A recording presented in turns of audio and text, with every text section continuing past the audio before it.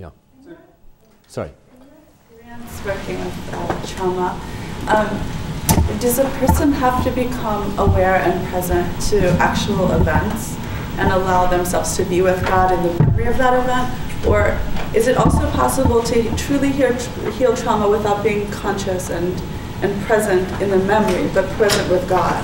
I think so. I think Allah is the one that heals trauma. And again, if you successfully and completely release the charge, and that's why the exercise we were doing, you know, that is, it's expressing, you know, and some people do dhikr. You know, you're familiar with it. Some of you, anybody not familiar with the dhikr, the hadra?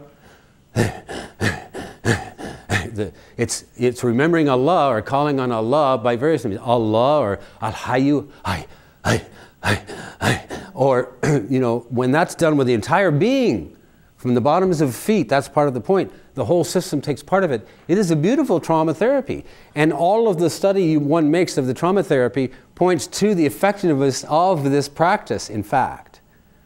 So yes, and it's also possible for Allah to heal it without you even realizing it. But Allah's mercy also comes in the form of therapies, you know, and learning that contains, you know, that happens to us with these pieces of, like I say, tracking, felt sense. But tracking the felt sense can also make your dhikr stronger.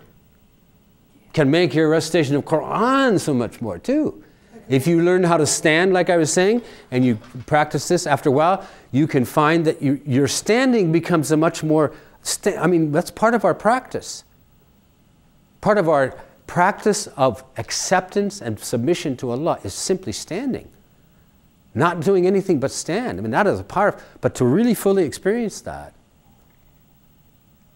Not to be caught up in an idea of it, or to be, you know, distracted and thinking about something completely different, to be really totally present in that. You know, I say to people that you probably could release trauma if you really fully and completely experience the act of making 2 or 3 steps.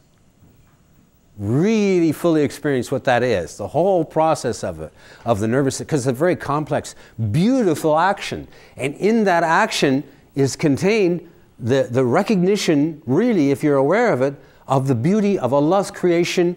It contains hamd, shukr, it contains all of these things that in fact can be spiritual healing, but physiological healing as well. So absolutely, you can release it all kinds of ways. And it's Allah's business. You know, Allah is the healer.